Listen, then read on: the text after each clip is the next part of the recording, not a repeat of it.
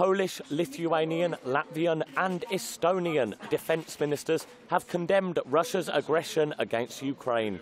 Russia's aggression towards Ukraine is not only, in fact, against Ukraine, but it is against the 21st century values, against democracy, against freedom of choice, and it cannot be accepted.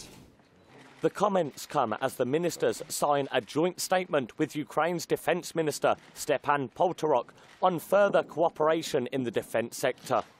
Poltorok described the agreement as a crucial moment in the history of Ukraine's armed forces.